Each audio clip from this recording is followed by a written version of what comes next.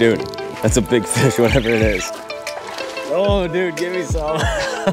What a fun bite this is. Let me know when you're ready for intro time. Don't cover up your mic either.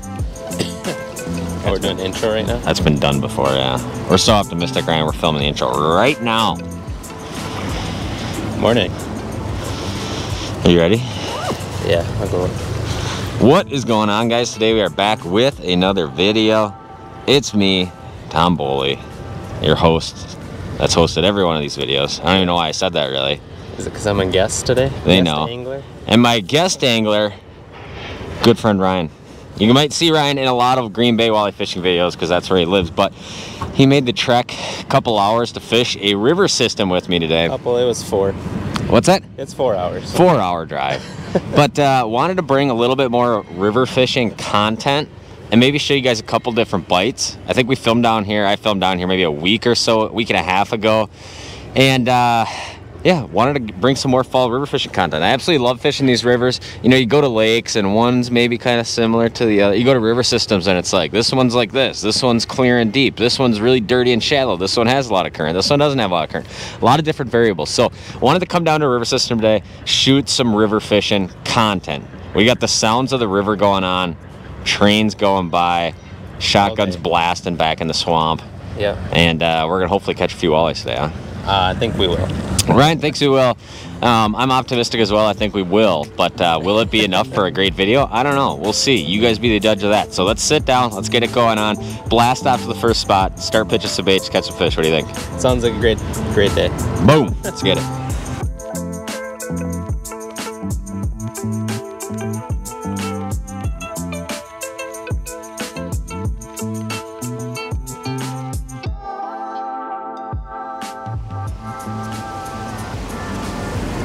All right, we have arrived.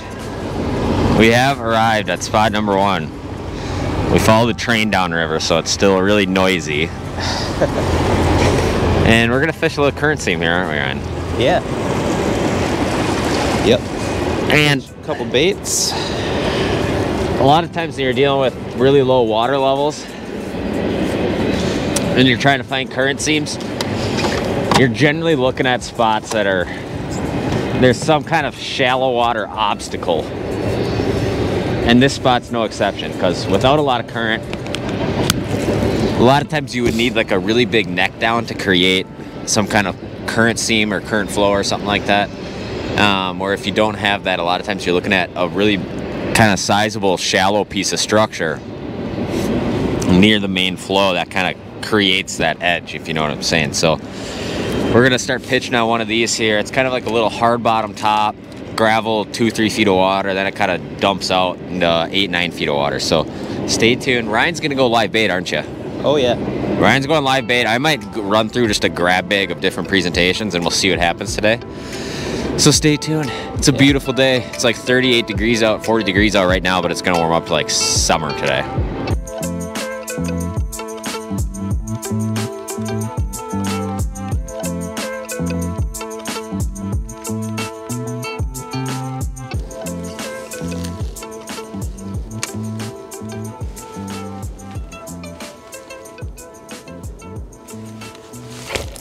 Fish out. Nice. Right there. Feeling like a nice walleye. Feeling like it's probably going to be a nice fish. Oh yeah, look at that. Nice river walleye right there. Want a net? Sure, we'll scoop them up, I guess, right? Might as well. Oh! Walleye in the boat. Here we go. Good fish, Tom. Not a super big one. Should get bigger today. I mean, gosh, I sure hope so, you know. We are trending. What's that? We're trending the right direction. Yep, you can't start with really big ones. You know, if you're just gonna work your way there. So I guess we'll start with some of these 15, 16, 17. Nice little 17-inch walleye there. Sun angle's probably absolutely terrible for you guys. And just kind of thoroughly working a few wing dams. Ryan, how many boats were upriver? A pile. And why aren't we fishing in the there? Community spot. Well, we could, but we would have had to bring ice rods. I'd had to bring ice rods. Pretty close combat. And to be honest with you guys, I think I said this in a different river video I made, but generally what you have happen in the fall is fish go through the same progression on every body of water. Springtime, they're normally like towards the shoreline area. In a river system, they're generally in an upriver location. They generally spread out through the system as the year goes on. Then in the fall, a lot of times in rivers, you have these big bait fish migrations where all of those bait and fish are migrating back upriver. So a lot of your dam locations, your bridge locations, your big neck down locations are absolutely loaded with fish this time of year. But it's no secret, is it? Nope. So they're also loaded with boats.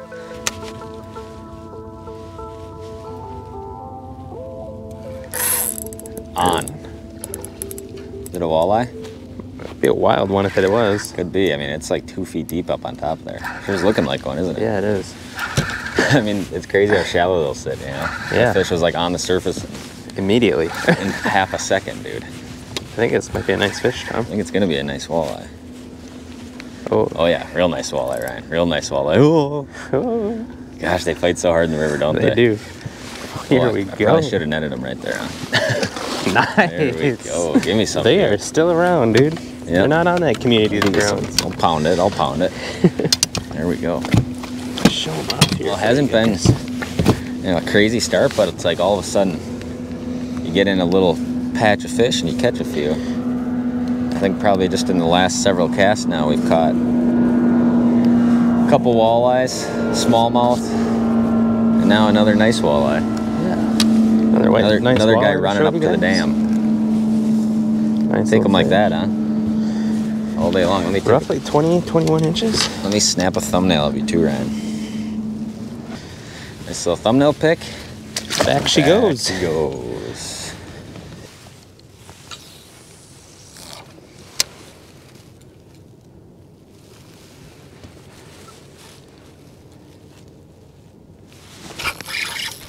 Oh, there we go. Right there.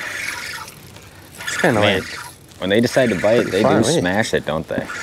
yeah. And we were kind of casting right on the tippy top of this thing. Nice little walleye. We were kind of casting right at just the tippy top of the crown of this thing. And I just kind of made a cast right down the face and let it kind of swing back into it. Kind of, because most of the time these wing dams obviously are points or like whatever kind of structure you're fishing like this in the river, especially wing dam. They'll come up on the lead current edge, they'll come way high, and they'll kind of tail off on the back. A lot of those fish like sitting on the crown, but this one kind of came right in that face as it started coming up, right out in there. And maybe we can even pull the camera up and you guys will kind of be able to see how this kind of thing affects the flow here. Yeah, how your bait swings. Yeah. But there you're we really go. not moving the bait a whole lot when you're stroking your jig. A lot of time just letting the current do the work. Let the current do the work and let the current take your bait to the walleye, I guess, right, Ryan? Pretty much. But pretty much how you describe it. There we go. Eventually it's going to swing in front of one. Yeah. And the fish is going to go, I want that. Yeah.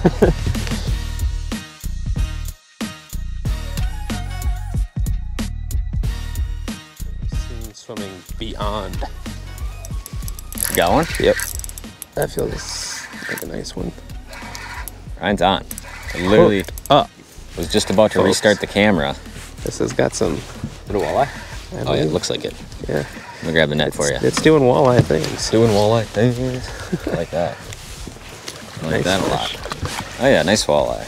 Nice walleye. Oh, there we go. Right in the Putting it together, aren't we? the nose, man. Putting it together. Feels good. It's a good morning. You know, we fished yesterday, and it just seemed like fish were really negative yesterday, didn't it, Ryan? Oh yeah. Yeah. Like it was just kind of like, ugh, you know, like you're always trying to buy a bite or find where the fish are. And a lot of times when we come and do a bite like that, you know, sometimes we can get it all done in a day. Yeah, nice, healthy fish. Beautiful fish. Let me get a little release shot just for the folks back home. You know, how important is catch and release, Ryan? That's why we can keep going fishing. Exactly. It's pretty much that simple. Is he gonna play nice for you? I hope so. Is he gonna be a nice little actor for us? Oh, look at that. That's a saucy one. Look at that. Look at this beautiful day in the river, catching walleyes. How you gonna beat it? It's been fun so far, but what was I even saying? I was saying, a lot of times we come to a place, you know, show up to a destination. A lot of times we can get the video done like in just a day, but sometimes on these tougher bites, we kind of treat it more as like a pre-fish scout day. So we'd fished a bunch of different areas yesterday, kind of ran through spots a little quicker than today. Kind of comes to the day where you're like, all right, let's put a little bit more time in spots that look good from yesterday and that kind of thing. So it's good to see it kind of paying off a little bit this morning.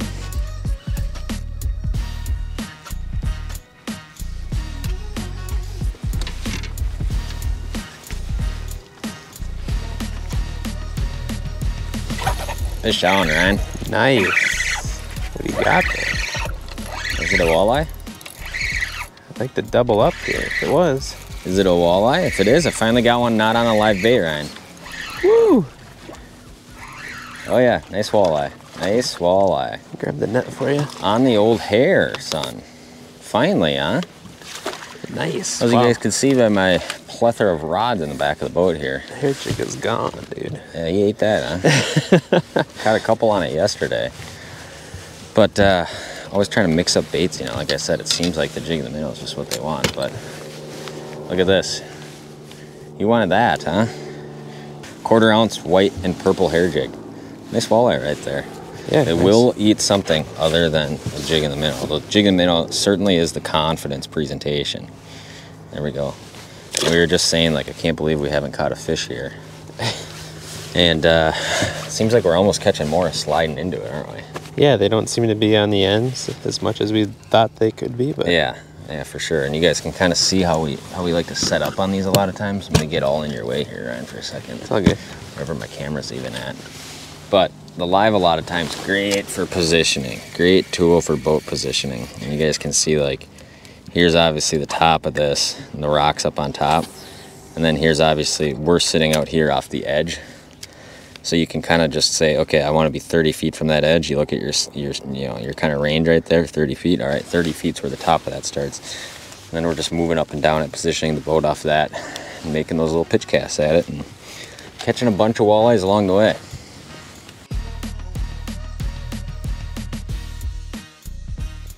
What's that? Here comes a snag. Just calling your shot. Dude, that's a big fish, whatever it is. You see how far? That was my first jig, dude. Like, what? I can't believe that, dude. If this is a walleye, it's a toad, man.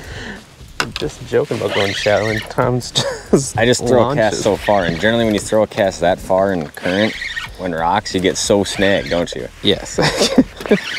I chucked it out there as far as I could. It just had the most ferocious bite I've had all day. And this feels, I mean, if this is a walleye, it's big, dude. This is be the one. If it's a sheep's head, it could be average. But my guess is it's probably going to be a big walleye, dude. You guys will. It's almost like not doing much, though. Unless it's like it got sideways with how hard it hit. But I honestly think we're going to see a really big walleye right here. You're gonna see a really quick net job. Oh yes. Oh, big walleye. It guys. is a nice walleye. Yeah. On that hair jig, it feels like it's fighting really weird, dude. Is it in the mouth? It's gotta be. It is. Oh my gosh, it is really big, isn't it? Oh, dude, give me some. Oh, that's terrible. I'm doing it again. That was just a hilarious fish catch, wasn't it? Here was comes the ridiculous. snags. And then I threw it about a mile across the river, dude. Tom's like, once. should we move shallow? One more cast. Look at this stud, dude. I mean, that is a stud Holy fall smokes. walleye right there. On that 1/4 ounce hair jig. And man, did he light that thing up. That is definitely a little better caliber of fish there, right? Yeah, that is the size class that we want. Yeah, if we can get a couple of those today, I mean, fall river fishing. How's it get better than that right there? Big stud walleyes, snapping baits around. Some on the jigs and minnows. Getting a couple on that hair jig today. What a fun bite this is on a beautiful fall day. Perfect. Look at that beast, dude. That is what we're after. Man, do they fight hard, and they are just built unbelievably well out here in these river systems. Let's let them go. Yeah. Ryan, take a quick thumbnail picture. Keep upgrading our thumbnail picture today, Ryan, don't we? Let's let this guy go. Oh man, is that ever? Oh, raptor right there. He's angry. Just a handful. Give me some, dude. That's sick. That's nice. Let's do it again. Thinking those might be rocks. Not moving. Well, that one definitely is probably a rock.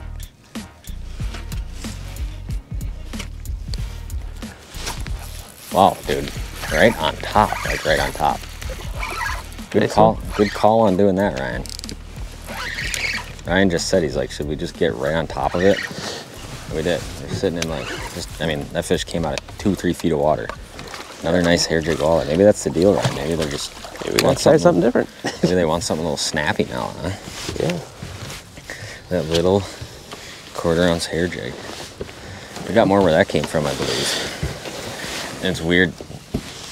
Now that I built the ultimate fishing garage, that I gotta like select my tackle that I bring each day. I feel like it's really easy to like forget everything at home. But there we go.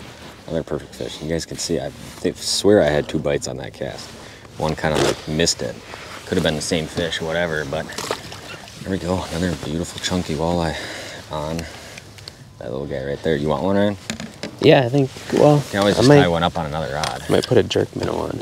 Ooh, I like that call too.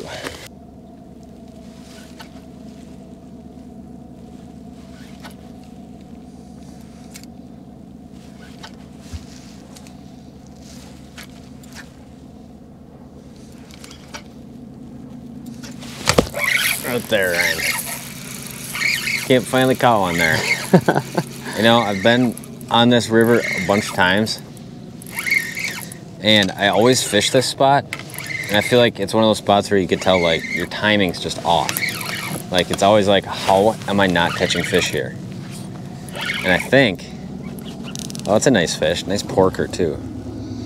Finally done it. And it just goes to show you how often, you know, little spots in these rivers are so much timing based, you know?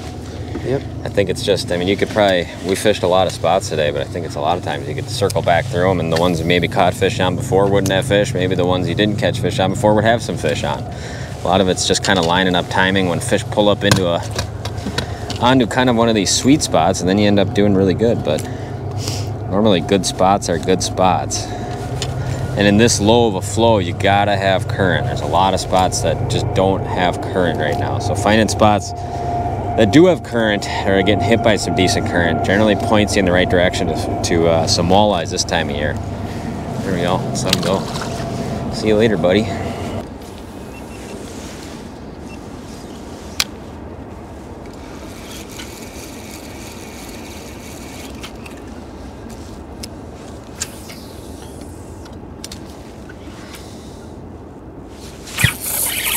Jeez, Drake's really loose.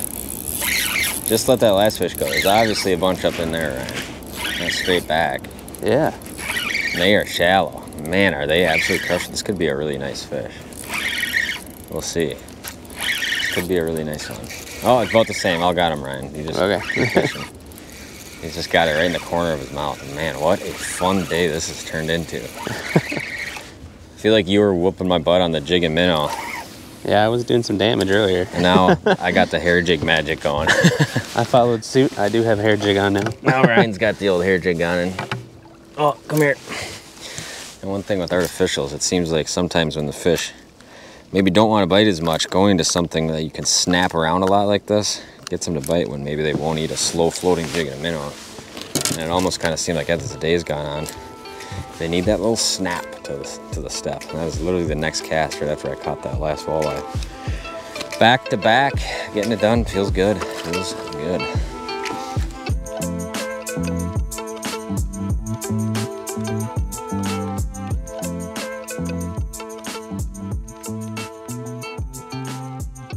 All right, guys, well, that is going to do it for today's video. We're wrapping it up down here in the river. The last 20 minutes, it warmed up about 20 degrees, I feel like, didn't it?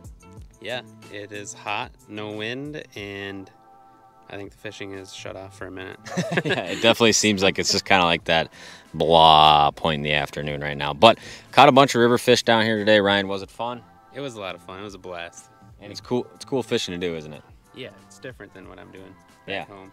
It's different than what you can do a lot of River, places. but I don't have wing dams to fish. Yeah, this is river fishing, and hopefully you guys enjoyed the fact we tried to get away from the masses and just, if you go to where a lot of these dam locations and all these upriver locations, it's a lot of vertical fishing, a lot of people on top of people, a lot of snap and blade baits, hyper rattles, jigging wraps, jigging minnows, all just kind of working like dam areas. So just really a fairly simple style of fishing, but anytime you can come out and just have miles of river to yourself and catch a bunch of walleyes, it's a good day in my book. Yeah.